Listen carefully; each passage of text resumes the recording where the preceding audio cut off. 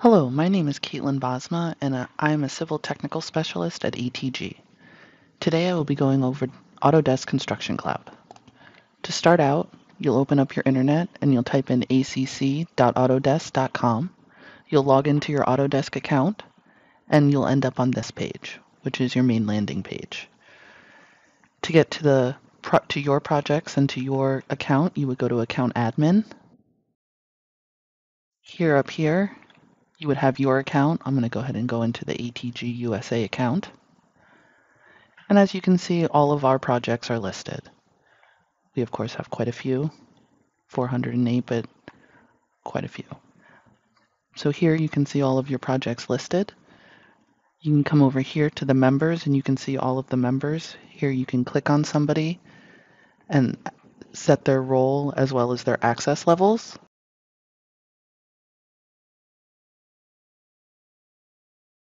To start out, I'm going to go to this project. You click on the project. As you can see, the members listed. If you come up here to Docs, you can then see that this is the file structure. We have our top project files, and then we have all of the different project files going through with all of the folders. You can edit them, also go through, and as you can see, here is the DWG files. With this, you can see the versions of what has been used. As you can see, this one has 63.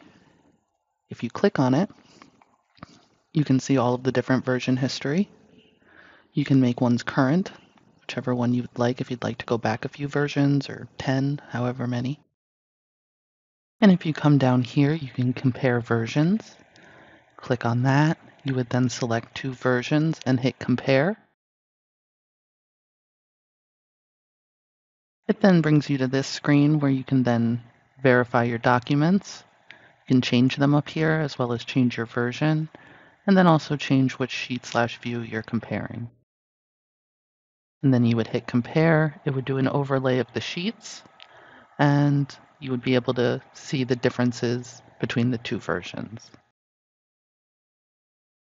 Coming back to this screen, we're back at our files. So now we can look, let's head back up to project files, and now we can switch it over to the Autodesk Docs side of things.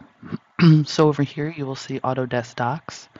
You'll see that these are the different accounts that are here. So we're going to go through ATG USA. I only have a few projects on my screen. You can control down here through the desktop connector what projects you would like seen. So you would hit the settings. You would then go to select projects. And as you can see, these are all of my accounts, and then you can go into each project and select them individually to see which ones you want to be seen through the Autodesk Docs desktop connector. So if we go here through Birch Avenue, again, we're at project files. We can click through plans and specs, progress PDFs, and it's the same thing. It brings us right through, right in our file explorer. Now moving on, we can move to Civil 3D. And as you can see, we can also access it through our start screen. This is where it usually lands. And then you just come over here to Autodesk Docs, and you can select your projects, you can select your account, and you can do the same thing where you can go through plans and specs, do survey, and we can go ahead and open one of these drawings.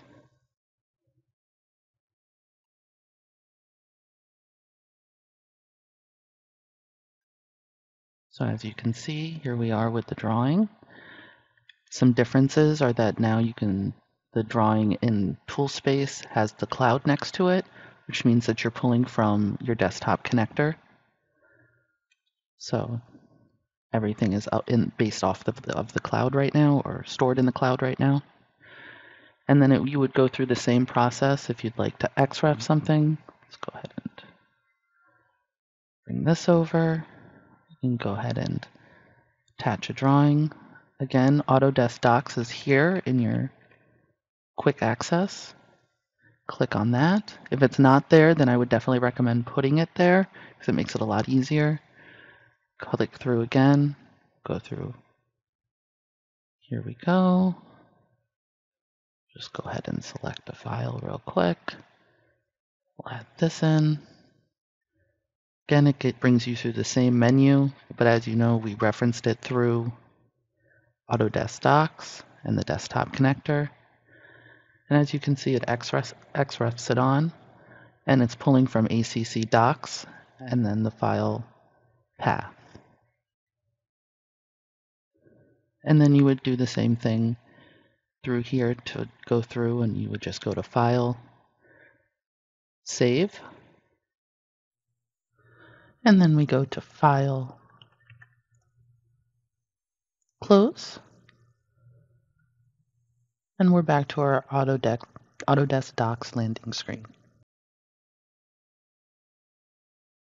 I hope this video helps, and please let us know if you have any questions or would like to go over anything else. Hey there, thanks for tuning in. If you like this video, make sure to subscribe and check out some of the other content on our channel.